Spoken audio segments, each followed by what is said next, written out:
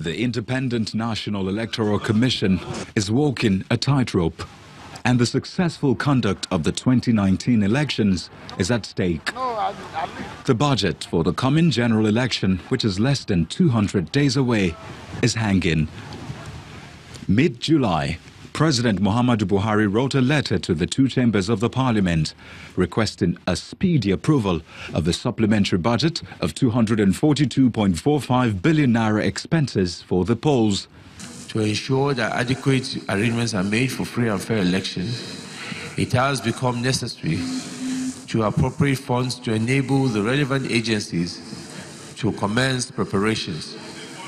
INEC and the security agencies have accordingly recently submitted their request.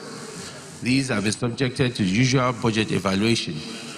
The aggregate cost of the election is estimated at 242 billion 445 million 322,600.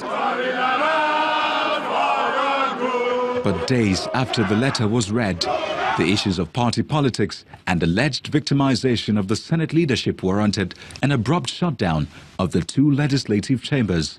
The Senate president is questioning the timing of the request. He says the executive had the whole time to present the budget, but chose to do it at the last minute. We want a free and credible election. But what we don't like is where the wrong message is being passed out. Okay, after you submitted the 2018 budget, you had December, you had January, you had February, you had March, you had April, you had May, you had June. Another area of contention is the president asking the National Assembly to make a virement of the total sum on the 578.31 billion naira the lawmakers inserted into the 2018 budget as constituency projects. Beyond legislative matters, the lawmakers are divided across party lines.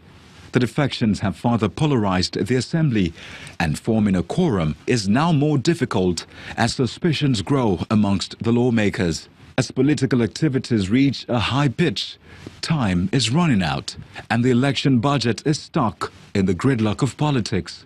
The INEC chairman, who must avoid a shoddy preparation ahead of the elections by taking care of the commission's cumbersome procurement process on time, said he got assurance from the leadership of the National Assembly that the budget will be passed as early as next week.